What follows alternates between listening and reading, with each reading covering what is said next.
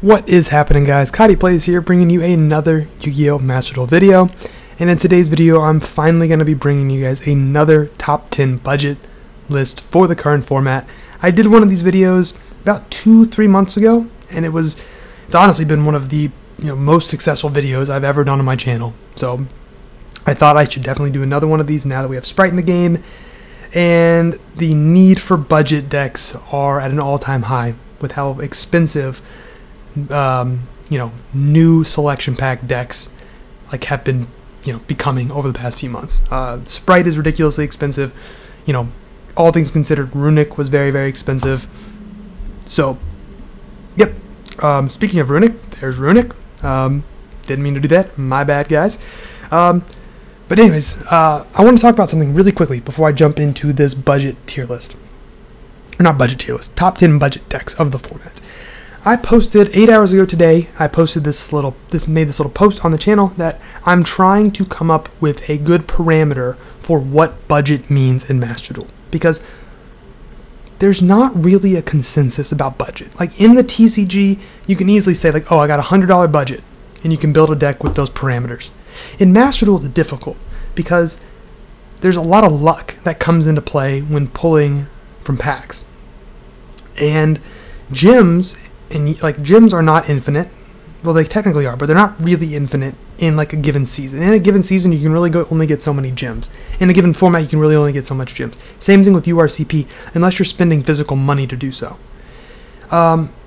So how do we define budget? Well, that's what I've been having a lot of trouble doing. And here's the different options that I listed on this poll. And thank you guys to all of you that voted. I really appreciate it. But sadly, I can't go with what you guys voted for. All day long, not all day long, for about an hour, hour and a half, I was really trying to figure out how to come up with making complete decks, including generic staples, so a complete 40-card deck for 500 or less URCP. I was having a lot of trouble doing that, and what I was running into was I was really only able to do it with decks that didn't play a lot of non-engine cards. So decks that don't play hand traps or don't play going second cards, that just play just engine, or decks that have a structure deck. And I didn't want to just have those on here because that's not really in the spirit of competitiveness. I didn't want to have Runic, Flunderies, Eldritch, XYZ, other stun deck, Umi Control. I didn't want to just have a bunch of stun decks that don't play hand traps, because all the hand traps are URs. Because that didn't seem fair to, a truly competitive list, right? Those decks are very good budget options. All the different stun decks that just play stun cards and no hand traps are great budget options, because for whatever reason, Konami made hand traps incredibly expensive in this game, or they made floodgates incredibly cheap. That's kind of a problem if you ask me, but it's how they did it, right? So for the sake of this video, I decided to do this number 3 option here, the one that came in second place, which was actually my personal favorite going into this, and that's deck engine, everything but generic staple cards for 300 or less URCP. So that's the parameters we're going to be basing this ranking off of.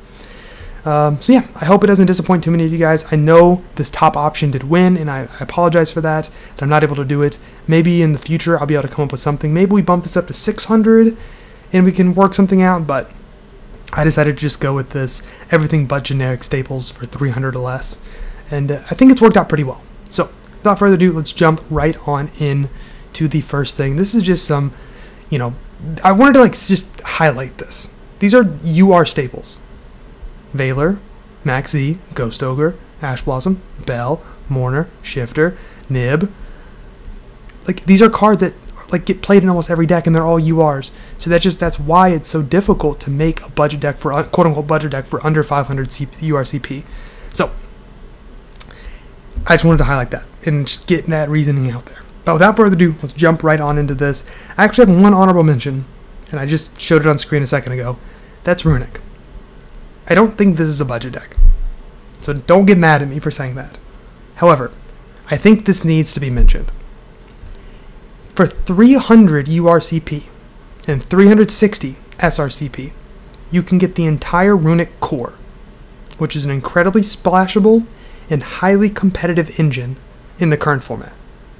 arguably Runic is a part of the best deck in the game, Runic Sprite.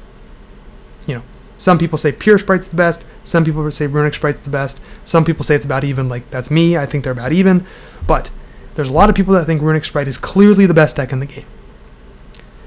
You can get the entire Runic engine for 300 URCP. You can also get the entire Runic engine and just play the stun version for about 300 URCP, not very much more, because you can just play a bunch of stun cards that don't cost anything, right?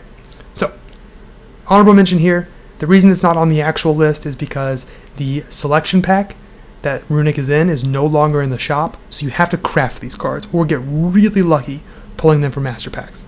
So, for that reason, I don't think it can be in the top 10 list, but I do think it deserves an honorable mention. So moving on to the actual top 10 list, with the number 10 slot, we have Zombies. So I'm so glad I was able to add this on the list because I really, really love this deck. It is one of the coolest decks in the game. Like, honestly, it's awesome. And it's got a pretty new structure deck. So it's nice because it's not that expensive.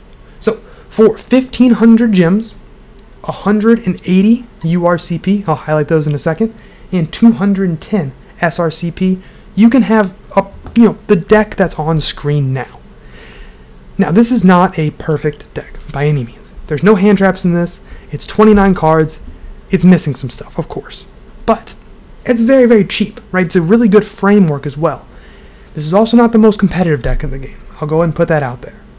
But it can beat anything. It can compete. And it's a very splashable deck. You can play with a lot of different things. You can play it with punk cards. You can play it with, I'm blanking, Eldritch cards. You can play it with Despia, the branded cards. You can play with a lot of different things, and you can see success with this. It's also very, very fun to play. So don't sleep on Zombies. The URs that you would theoretically need to craft or pull are Doom King. I recommend 2 of them, but you can get away with 1 to 3. Really, pretty much whatever number you want. I like the sweet spot of 2. Super Poly, I think this is mandatory in zombie decks. Rivalry, I think this is also mandatory in zombie decks. Why would you not play this card? Right? Like, it's so good in general, and it's also so good with Zombie World, just like how Super Poly is amazing with Zombie World. Then just the Super Poly targets down here, really great options. All these are in the structure deck, so you don't have to worry about those. Then the Zombie Vampire, All Mirage, Vampire Sucker, and Vampire Fascinator, I think are just great, generic cards for the zombie archetypes. So that is my number 10 spot. Hopefully, I encourage people to play Zombies, because this deck is sick. The next deck, the number 9 spot, is everybody's favorite, Birds, the Flunderees. Oh boy. I genuinely despise this deck, but you can't deny the fact that it's incredibly cheap and pretty solid. It's not the best deck in the game since Barrier Statue's been banned, but it's still highly competitive. It can still compete with anything in the metagame, and yeah, I mean, it's just a great option. And for 180 URCP and 450 SRCP, this toxic abomination of a deck can be yours. Please don't play this deck. I hate it. But, it's a great budget option. It really is. The biggest downside to this is the fact that the selection packs are no longer in the shop, so you have to craft these cards. But it's so cheap, it's really not that big of a deal, right? So, moving on to the number 8 spot, we have Pendulum Magicians. So this is another quote-unquote structure deck, but it's way more expensive, in my opinion, than Zombies, because the structure deck does not get you nearly enough of what you need to play the actual competitive version of Pendulum Magicians. It's really weird how they did the structure deck, because there's so many different Pendulum archetypes that all kind of go together. The structure deck only covers part of it. But anyways, for 1,500 gems, 240 URCP, and 390 SRCP, you can get this 38 card main deck and 11 card extra deck, which this is basically just it's pretty much ready to play out of the box, right? Like, you can just throw 2 random cards in here and just play the game. You don't need any hand traps. You don't really need anything for a deck like this because it doesn't function very well when you draw multiple hand traps. So a lot of times people only play 3 Max C, and that's pretty much it. Maybe a few Ash Blossoms, whatever. But you should be good to go, right? You're going to need to pull for cards like Luster, the Black Fang, the Double Iris, the Purple Poison, the Performapal Celestial Magician, the Sorcerers, What else? Some of the extra deck cards like the Venom, the Ignister, the Baron. I put Baron, Celine, and Appaloosa all in here because I think these are mandatory for the deck, especially Baron, because your main combo just puts Baron on the board, and honestly Appaloosa, but whatever. Like, if you don't have these cards, it's okay, you can play without them, but I highly recommend them, and I wouldn't play the deck without them personally. But you're going to need to craft that stuff, you're going to need to get the Electromite, the Beyond the Pendulum. Sadly, that stuff's not in the structure deck, but the structure deck really does help. It gets you your Sorcerers, and it gets you a lot of just random SRs, you know, for very cheap. It gets you this UR down here, which is nice. So it really gets you 4 URs for 1,500 gems, which is a great bargain in all seriousness. So really can't go wrong with this. Highly recommend it, and it's our number 8 best deck on this budget list. Number 7 is Punk. This is a brand new deck. This is one of the newer decks in the game. It just came out, like officially came out in the last pack. Or not officially. We have all the Punk support as of the last pack, I guess I should say. Where we got Deer Note, the Punk Jam Extreme Session. We got Psychic and Punisher. We got the, not this card, but we got this, the Punk Jam Dragon Drive. Yeah, this deck's awesome. This deck's wonderful, and you can get this entire core you see on screen here for 300 URCP and 420 A420. Yeah, I'm sorry I just said that. Please don't stop watching this video because I just said that. I know I probably would if I was you, but please don't. Yeah, so you can get the whole deck for 300 UR and 420 SRCP, respectively. And there's just a lot of flexibility here, right? I added the Ghost Ogre in because I think this is mandatory because the generic combo. I hope you can't hear that motorcycle. I'm sorry. Yeah, people suck in downtown, but it is what it is. The Ghost Ogre, I think this is mandatory for the combo, you know, or it's just the generic combo searches it with the Jam Dragon Drive, so I highly recommend just picking up one copy of this to play in it. You can definitely get away with playing more because this is a wonderful hand trap right now, but I think one's just mandatory. But other than that, yeah, not too much else to say. Like, this is incredibly competent, like, deck as a standalone deck. Like, Punk by itself is great. You know, Punk splashed in with Tri-Brigade's great. Punk splashed in with Phantom Knights is great. Splashed in with D-Link, Baryons, Zombies. Honestly, we talked about zombies earlier. You can play this with zombies. You can play Punk with so many different things, and it's really, really good. So, could not recommend this deck more. For the number 6 spot, we have Sky Striker. This is a surprisingly cheap deck. Someone asked me in the last budget video if Sky Striker was a budget deck, and I just left it off the list because I didn't even think about this deck being budget, but it is. It's really, really cheap.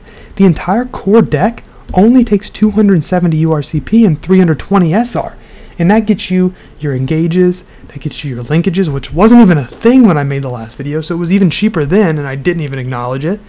It gets you your Kagaris, and it gets you all your extra deck stuff. Like, this is literally a 15 card extra deck here. It's a complete extra deck. Like, this is ready to go, straight out the box. You really can't go wrong with something like this, and it's very splashable, like a lot of these other decks are. You can pair it with Runic, you can pair it with the adventure cards, excuse me, you can pair it with just so many different things. You can pair it with Orchist. Yeah, it's wonderful. Moving on to the next deck, we have the number 5 spot, and this one kind of depresses me, but I think it kind of has to be here. I don't think it could be higher because it's not that good anymore, but I don't think it can be lower because of how cheap it is. And you probably already know what I'm talking about. It's Eldritch. Now, this is debatable whether this should be above Flunder or not. I think you can make the argument that either Flu or here should be well, I guess theoretically you can make the argument that Flu and Eldritch should be around the same place. So maybe I did this list a little bit wrong. But now, screw it. I'm going to stick with my gut intuition. I think this is the 5th best budget deck in the game. Because it's toxic as hell. It's so good against everything that's not named Runic. It's just so good against everything that's not Runic, and it's so cheap. It's just so toxic and so cheap. And it sucks that it's like that, but it is. I don't really know what else to say other than the fact that it takes 150 URCP And 420, I did it again, 420 SRCP to get this incredibly toxic, very competent, like, ready to go deck that can literally beat anything. It's also incredibly splashable. You can play non-floodgate versions, where you can play a more pure zombie version, like Eldritch Zombies. You can play branded Eldritch. You can play, branded Invoked. You can play branded Zodiac. You can play branded Punk. You can play so many different things, so many different variations of this deck that just makes it one of the best splashable engines and one of the best overall decks in the game for budget. So I don't think you can really go wrong with this deck. I just threw some random cards down here. These really, you can literally just take those out. Who cares about the extra deck? Just play 15 random cards that you banish off Pot of Extravagance and you're good to go. Anyways, moving on to the top 4. Now, the 4th place deck is a deck that I wanted to put higher, but I really didn't feel like I could because the top 3 just seemed so good. But 4th place is Tri-Brigade. So, Tri-Brigade, I think this has to be on any list, any budget list, because it's so freaking cheap, man. Look at this extra deck. This is literally 1, 2, 3, 4, 5, 6, 7, 8, 9, 10, 11, 12. 12 cards. This is basically a complete extra deck, and the entire core main deck for Tri-Brigade coming out to 240 UR and 150 SR. Not to mention a bunch of these cards, like the Shregs, all the Tri-Brigade stuff, literally all of these Tri-Brigade stuff is in one pack. So you shouldn't theoretically need to craft that stuff. Just, spend 5,000 gems and just pull it, right? It shouldn't be that bad. It should be pretty consistent. And this engine, I've talked about this pretty much with all of them, but it's so incredibly splashable. You can play it with Punk cards. You can play it with Leerlust cards. You can play it with Zodiac, Glad Beast, Lunalight. Those two aren't that good, but you can definitely do it. And you can play it with Sprite. In my opinion, Sprite Tri-Brigade is the 4th best deck in the game currently. That's my opinion. A lot of people don't think so, but I think it is, and I think it's only going to get better from here. But you really can't go wrong with a deck like this, to be honest. And it's going to continue to be relevant in Yu-Gi-Oh! For forever. Probably not forever, but it feels like it will be, because it was forever. It was relevant for so long in OCG, and it was relevant for so long in TCG, and now it's back because of Sprite. And it's been relevant from day 1 of Master Duel all the way up until now. So, really can't go wrong with Tri-Brigade. Couldn't recommend it more, except for these other 3 decks. So, the number 3 place we have Agnister. So, Agnister is arguably one of the best. Okay, so we haven't got to the top 2 decks yet, but up until this point, I would say that this is arguably the best standalone deck on this list so far. And that's why it's ranking so high, because it's a little bit more expensive. You're probably looking here and oh, wait a minute, that's 360. You said 300. You're right. But this is not actually 360. It's not 700. I cannot read. It is 240. I don't know where I got 7. It's 240 URCP. And 390 SRCP. You're probably okay, well, how do you get to 300 URCP? Well, that's because a structure deck contains Heat Soul and Signet Mining. You can buy the Salamangreat structure deck times 3 for 1,500 gems total, 500 pop, and you can get all your Signet Minings and your Heat Soul for basically nothing. Basically logging into the game once for the first time. You got it. And that brings this deck out to very cheap and very efficient and a very good strategy. I really don't know what to say other than that. This deck's absolutely amazing. It's one of the best decks in the game, and it's very cheap. 1,500 gems, 240 URCP, and 390 SR. Get you this entire thing, and you're ready to go. Not to mention, I should mention this, it's got the Math Mech cards in here. Technically, you can cut these, and all of a sudden it's even cheaper, right? But I wouldn't recommend that. I do think the Math Mech cards make the Agnister strategy way better. So definitely recommend just investing in the circulars and the Allen version down here. It'll be a good investment. It'll serve you well. You can play Math Mech, which is, of course, the number 2 deck on this list. How could it not be? This deck is so incredibly cheap. Same rule applies. You can buy those 3 Salad structure decks to get the Signet Minings, to get the Heat Soul, and have a lot of your pesky URs already out of the way. And then look at this main deck. Rare, SR, rare, UR, whatever. Normal, UR, but it's literally free from the structure deck, basically. Normal, SR, normal. Wow, so cheap and efficient. That's crazy. Konami really did a great thing with that Salad structure deck. It just makes all these different Cyber decks so accessible to everybody, which is wonderful. Down here, this is literally a 15-card extra deck. Like, what more could you ask for? Complete 15-card extra deck, complete, basically, Math Mech core. This is 24 cards. This is all the Math Mech cards you're ever going to need for a total of 270 URCP and 300 SRCP. This is slightly more expensive, URCP-wise, than Agnister is. However, I think that pure Math Mech is better than Agnister, just slightly. So, I think spending the extra 30 is definitely worth it. But now, moving on to the final budget deck for this video. If you guys watched the last video, you already know what this is, because it's not changing. If you played Master Duel at all pretty much in the past few months, you know what deck this is. It got a structure deck, and yeah, I mean, like, I don't know what to say. Like, Dark Magician is the #1 budget deck in Master Duel. Just kidding. It's Salad. So, clearly it's Salad. Like, what else could it be? This deck is literally dirt cheap. Like, this deck, on screen now, 23 cards for this core, this entire 15-card extra deck, cost 1,500 gems,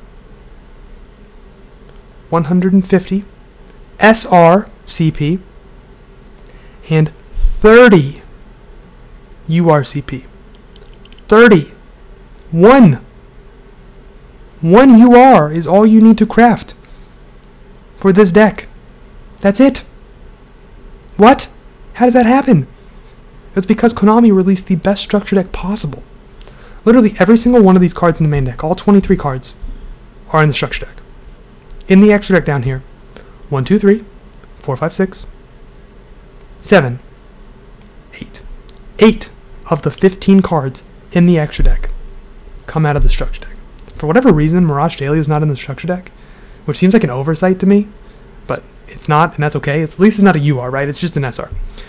But 8 cards in the extra deck, and every single one of these cards in the main deck comes out of the structure deck. It's insane. You can literally make a new account, log on, play for 20 minutes, get some gems, buy 3 structure decks, go on the ladder, and just play. That's all you need to do. You can get Diamond 1 with this deck easy. Like, it's insane. And it's so good. And I give Konami so many props for making this deck so accessible. But I've also, like, kind of frustrates me because I wish they would do it with other decks too. But they're doing a really good job with these structure decks overall. This has definitely been the biggest hit. Zombies are okay. You know, Pendulum Magician, that kind of is a crappy structure deck, let's be honest here. The Dark Magician stuff's okay. I mean, Dark Magician's nowhere near as good as, like, Salaman Great. But, like, you know, that structure deck's okay. You get some good cards. You get, like, Magician of Souls, Illusion of Chaos. Those are wonderful cards. The deck's not great, though. That's the biggest problem. But anyways, Salad is clearly the cream of the crop when it comes to budget decks in Master Duel. I actually lost to it today in a tournament.